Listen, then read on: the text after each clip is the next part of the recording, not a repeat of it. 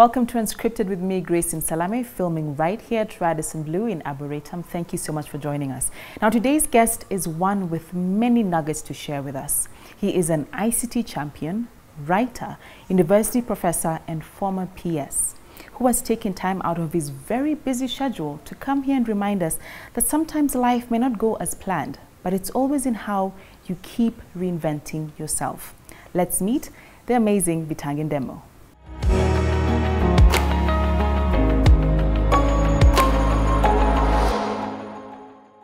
Welcome to Unscripted with me, Grace. Like I mentioned before, we have a very special guest with us today. Mr. Ndemo, welcome to Unscripted. Thank you. Thank you so much for honoring our invite. It's a pleasure to have you. Yeah.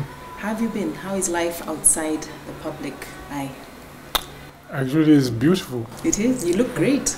Yeah, I get time to do all kinds of things. I exercise, travel, a lot. And writing and teaching. And teaching. Yes. Tell me about the exercise. Apparently we even disrupted your morning routine today. What do you do every single day?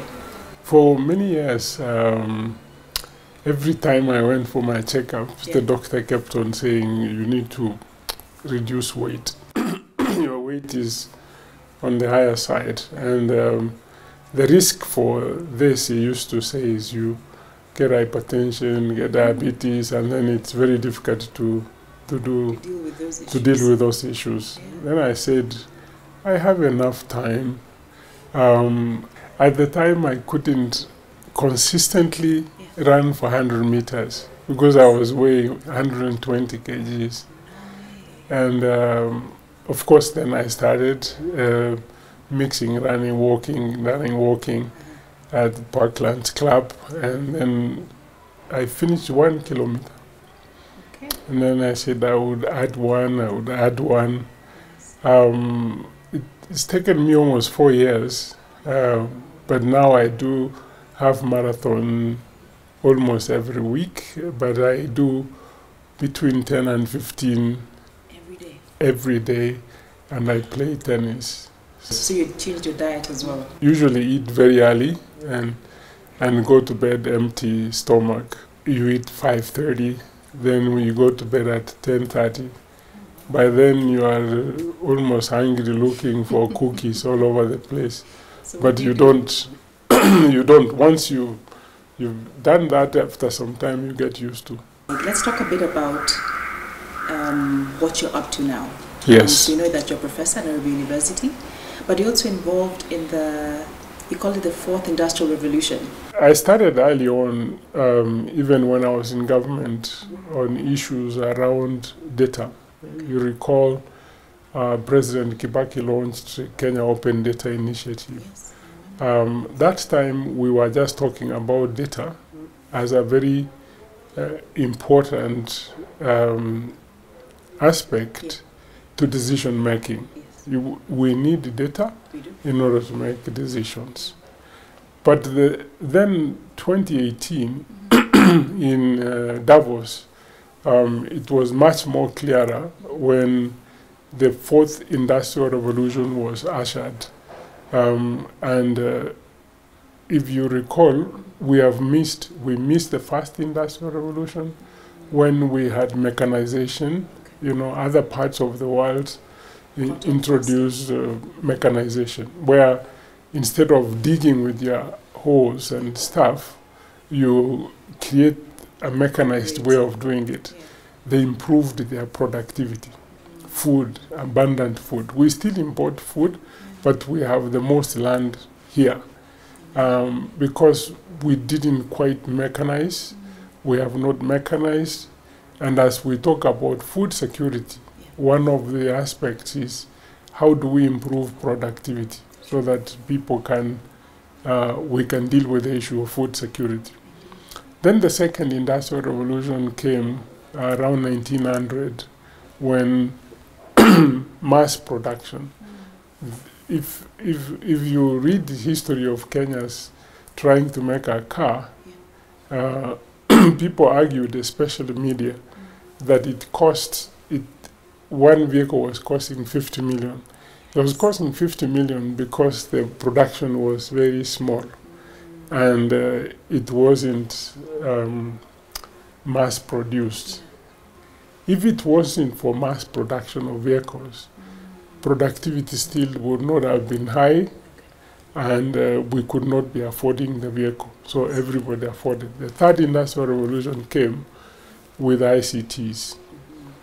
And I don't need to tell you how much productivity, because I think you can remember applying for the passport. Yes. You had to go to Nyayo House, get the form, go fill the form, and then you are taken around the DC, the chief, the whatever, who signs and everything, and then you queue and other things.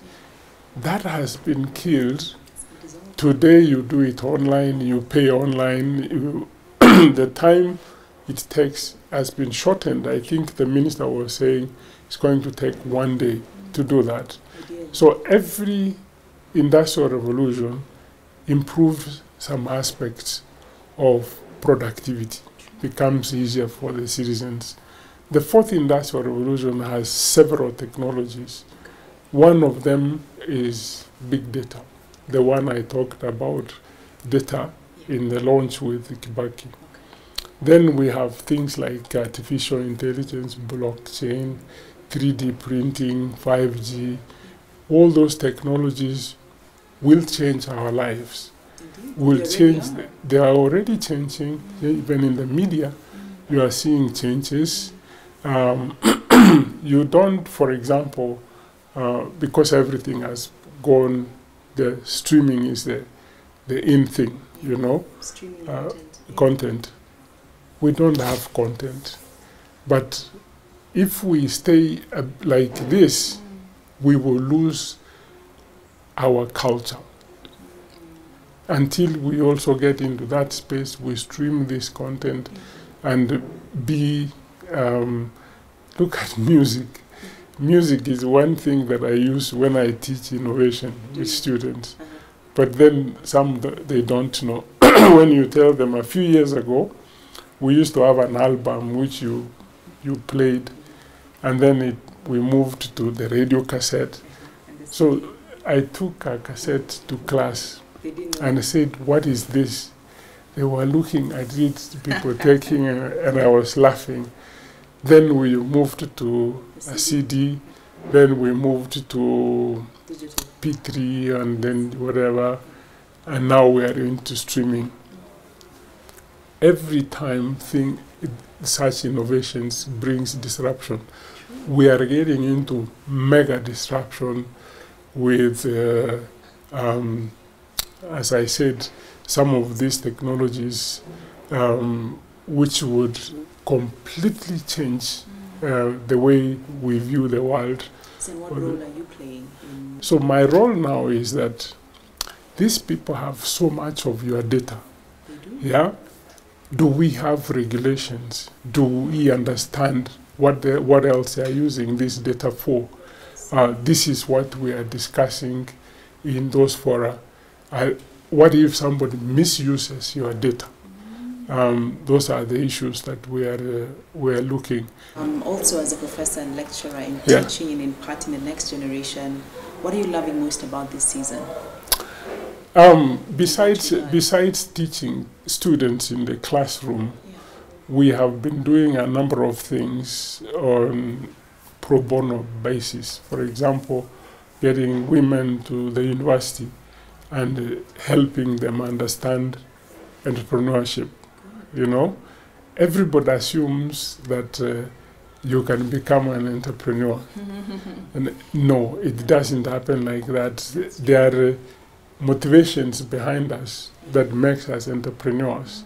There are people who plan to become entrepreneurs and they look for something. And it's not for everyone. Yes, and there are people who are pushed to become entrepreneurs. Circumstances where you find your sister at home, hata unakaa hapa uwezi ukauza hata mandazi kwa parapara huko. Those are pushed. They never make money.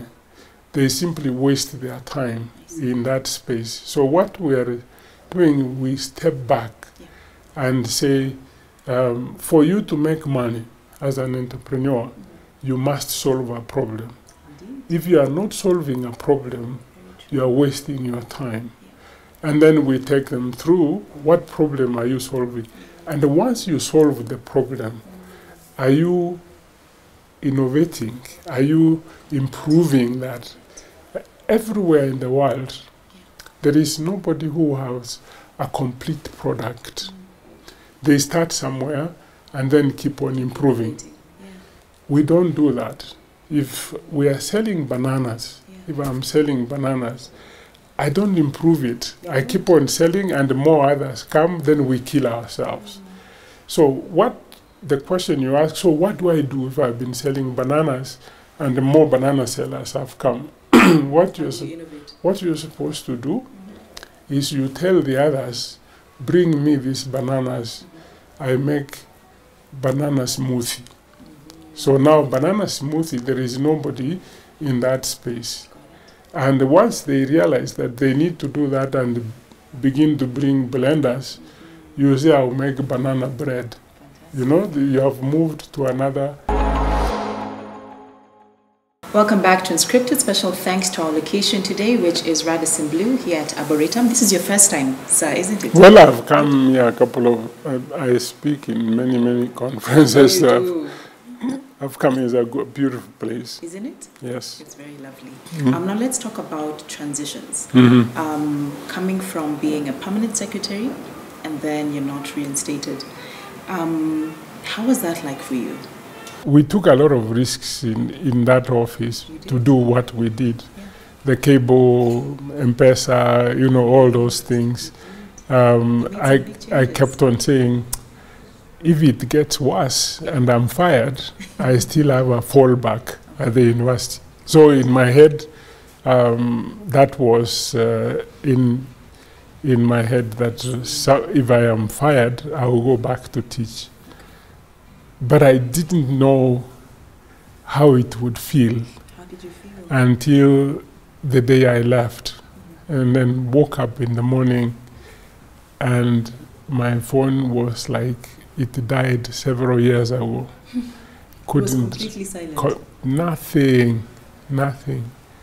And I said, something is terribly wrong here. But I said, maybe I put it off last night, so I put it on again and stuff. Nothing still. Whereas the day before, your phone would ring off the hook. Oh yeah, everything. Lunch, when are we meeting? That's why I had so much weight. You had many lunches. Lunch meetings.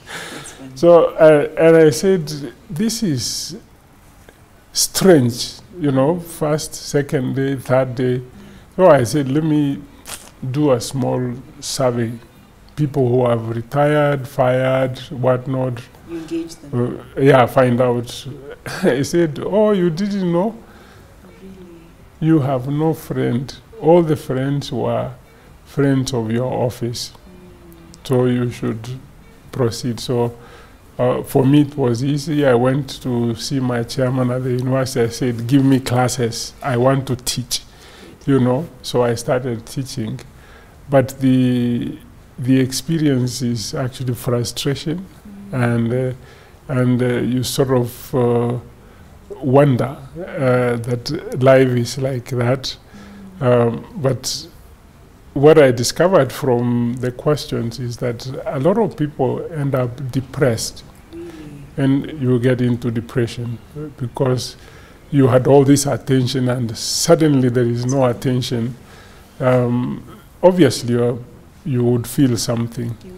But quickly I got into writing, I got into speaking conferences and other things to get myself as busy as I was.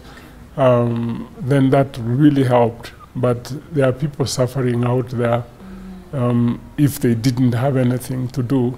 But I have to ask, what does it do to the male psyche or ego when a man sort of derives who he is from what he does, the role he plays? What did that do to you, and what would you tell someone at home who probably has been retrenched or has been fired? What would you tell that man? Actually, life doesn't end.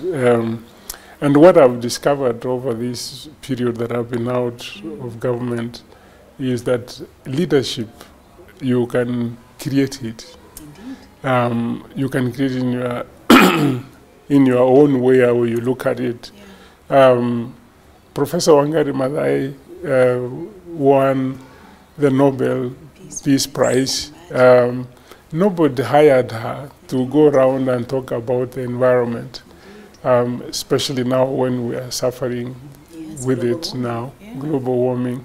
And the satisfaction I got from talking to young people, mentoring them, talking to women groups, mentoring them, it's like nothing you can ever experience. I mean, you feel satisfied. But when you grow up, you are ambitious. You want to become president of this country and other things. You don't have to be president to change the world. I read somewhere you have a very interesting love story with your wife. Tell us how you met and how you knew she was well, I don't want to repeat it. Yeah. When I grew up, because I didn't have a lot of money, like my friends who used to have motorbikes and other things, and there are some things I didn't say, that I would go to discourse with them, and no woman would remember my name, but she would say, they would say I was dancing with so and so's uncle or cousin. Why is that? Because this other person, the family is prominent. I was dancing with, like I say, you go and then you tell someone that I danced with Grace's cousin, because Grace is a well-known personality and other things. Okay, so that happened to you when you were young? Yes, and it used to bother me that I wish they would know me. Yeah. Just me, exactly. You know, and stuff. So, and when it came time to find this girlfriend, I mean, those one, you are dancing, they can't remember, they are chasing the guys who have money and other things. So I said 2 incidences, although there were many incidences where I tried and they completely failed. I mean, like at the cinema you go and say, I've borrowed a motorbike from someone, can I give you a ride on this? And they say, oh, no, thanks, because they know you borrowed anyway. And then, so what should I do? Okay. So one time I fired this motorbike, and she was waiting at Kencom. And I said, let me lift the front. I lifted the front wheel up, but I wasn't very experienced. You fell out of it. It refused to come down. Oh, I'm so sorry. There was, actually, if you look at International Lighthouse, on the ground floor, they have put chumas there. There were never chumas there. It was all glass, Bank of Chicago. Went inside. And this woman is here laughing at me and saying, this bugger is trying to do things. I'm so sorry. Another was, I went to church. Target so there, nice Target. So I said, this is what I will do. There is a cologne, I know you don't know it. I don't, tell me called what I mean. Brut. Yes, I remember Brut. I bought a small can and sprayed the whole of it on my body. And I went and sat next to the... In church? Yes. She did not look at me. Not even smell and say, this is nice. I don't know whether it was smelling. I was very disappointed, and so shenanigans here. I went to study in the U.S. Yeah, U.S. women are aggressive, and it never has happened to me. A woman approached me. Yeah, and I said, this is strange, but I knew that. It won't work because I had been looking to my father how he was domineering, you know, to his wives. Yes. I said, if I take this muzungu, atakuwa ananituma kupika pika hapa na nini. So I said, this is not what I wanted. So I came back. After I finished my undergraduate. I was working then. And I said, I'll go find a woman at home. 1 week. Yeah. And it's been 27 years? 30. Oh, 30 years? Yes, yes. That's a long time. Yeah, yeah. What's the secret, if I may ask? Well, there isn't a formula. There isn't any formula. But you simply have to understand one another, to study one another, and be overreactive on issues. But people overreact on things, you know, before you understand what was going on through your head. Finances is another thing. I think she knows everything I have. If she asks more than that, I would say maybe she has to go to hospital. You're an open book to each other. Because, yes, yeah, you have to be transparent. That's yeah, true. Yeah. So what tip would you give to the younger generation who are probably planning to get married, someone's looking for a suitor, or those that don't make it 2 years and it's just not working? What can you tell them?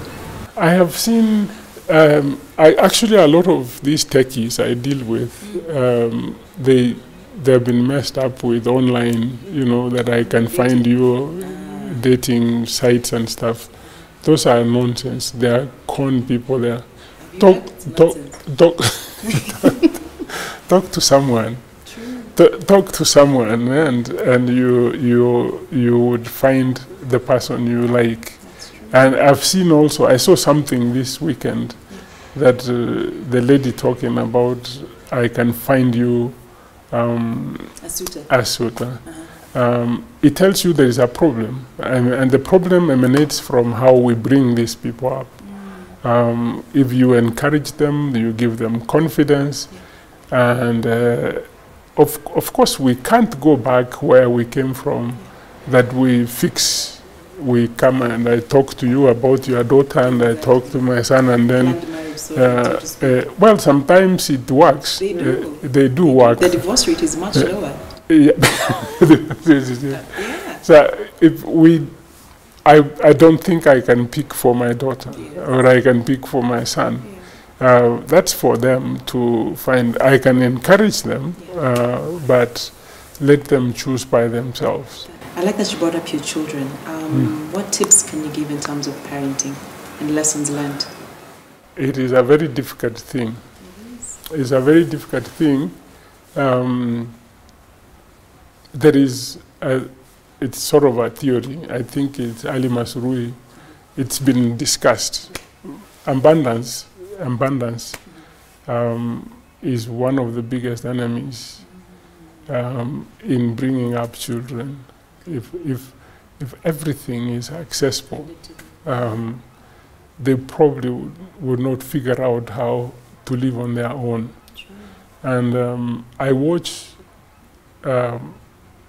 my best channel is Animal Planet. I mean, it's I watch animals a lot.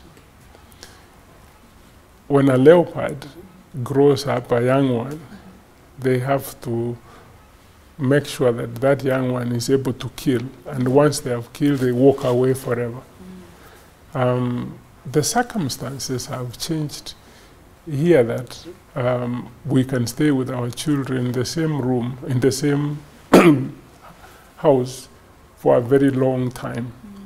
Ideally, we need to read from other parts of the world. When you are 18, you need either to move out or pay rent in that house. But we keep on arguing, oh, hakuna kasi, hakuna, but that's where we mess up. When we came to Nairobi, I mean, people like us, we had to share a room, you know, and see how they... Yeah. So a tinge of a tinge of scarcity to the children would help build them. A tinge of it. Indeed. Thank you for that lesson. Yeah. I will definitely take that Yeah. and run with it. We'll be right back, right here at Radisson Blu. Stay tuned, Unscripted. Welcome back to Unscripted with Mr. Ndemo. Thank you so much for coming on the show. Thank you. And just sharing all those nuggets. You've given us many life tips, Nashkuru. And to imagine that you're now 60 years old, the second half of life, and you're nowhere close to slowing down. In fact, you're doing more. I even learned that you started coding. Tell me about, I mean, one, it's impressive. Why are you coding? And why is it important for someone to just keep going at it and not slowing down? What does that do for you? The reason why I'm doing what I'm doing at the moment is almost the entire world associates me with ICTs. True. And I didn't study a lot of ICTs. It's only one of my masters, which was in information systems. And the languages that we studied then are not in existence. You know, when you tell these young people that, oh, we did Fortran, and they say, what did you say? They don't know what. And because I sort of understand why, then I had to go online and understand that. And partly to demonstrate that there is much that you can learn without paying fees. Yeah?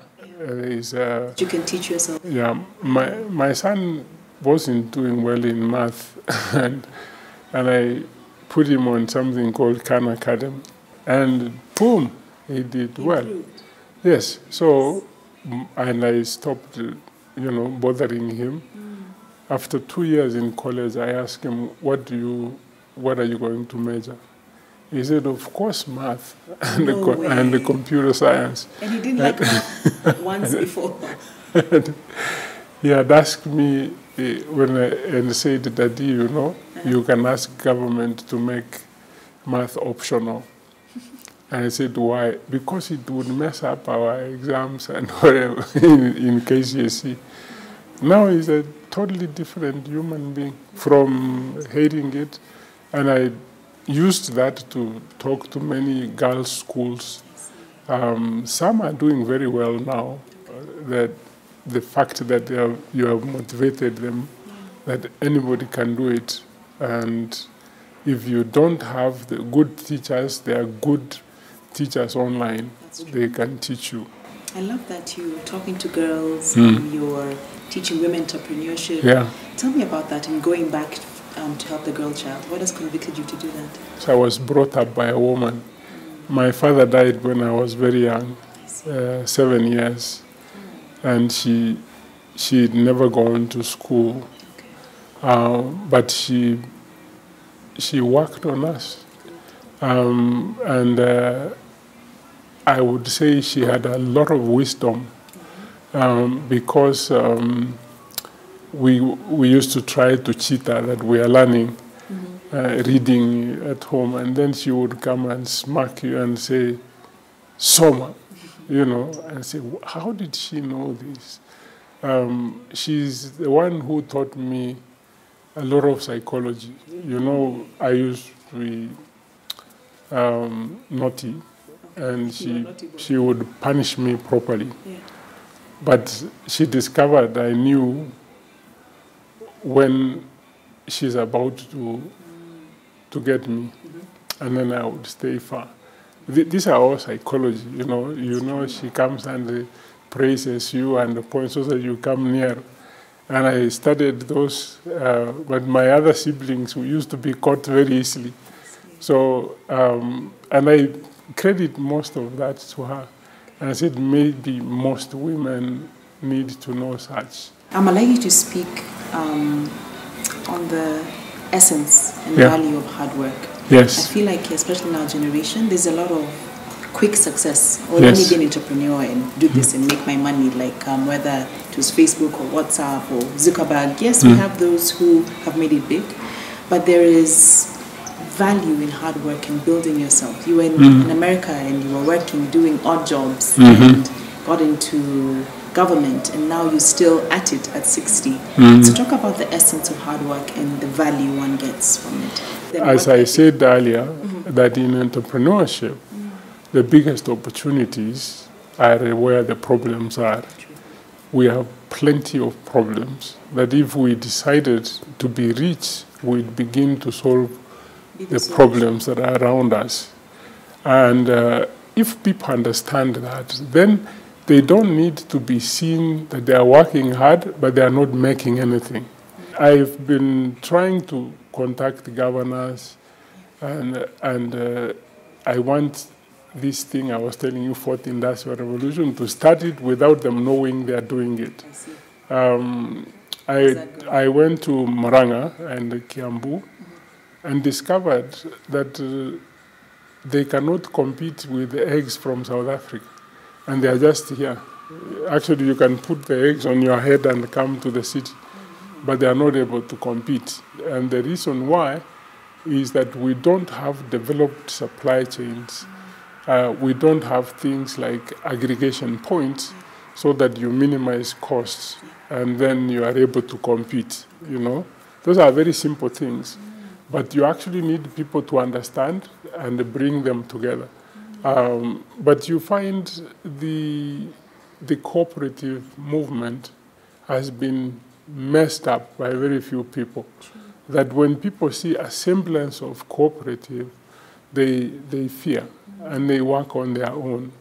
You can't work on your own and succeed. Yeah, because when they bring 3 trays to Nairobi to sell, or 2 trays, that is 300 bob. If you divide by the 65 shillings per neck, you are done, because the cost for feed will be 5 and you are selling at 10. Then you are messed up.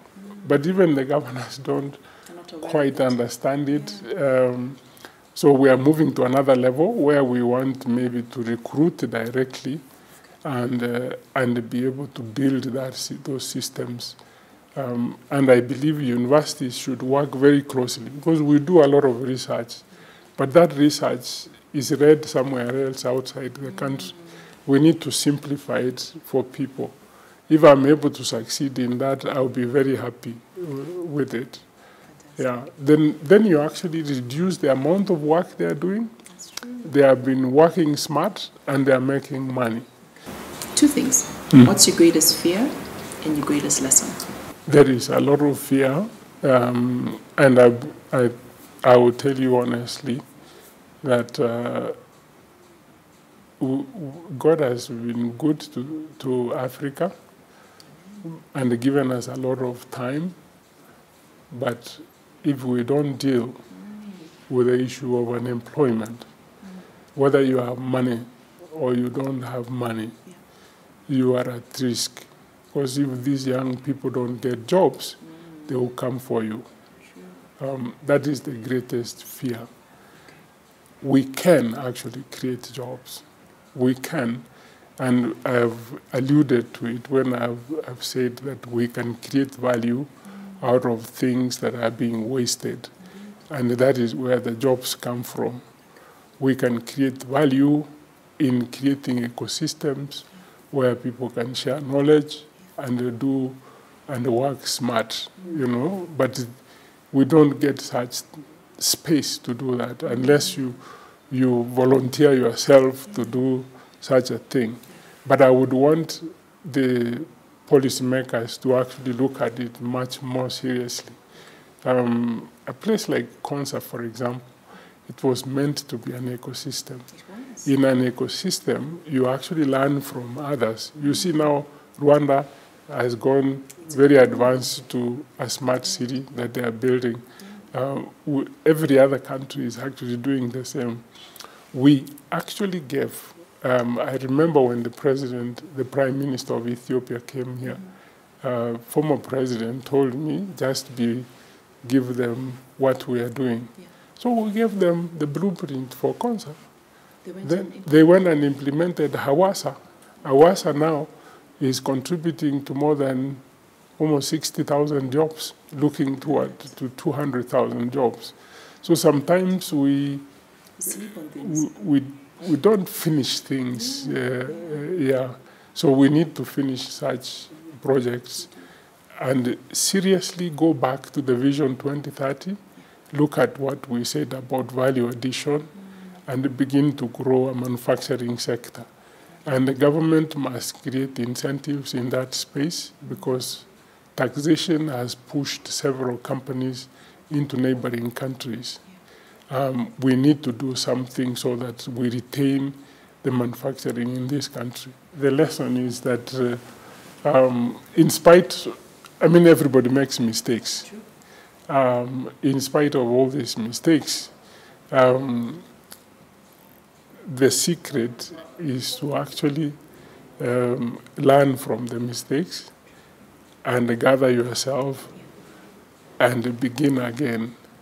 There is a chance. I say life is like darts. Yeah?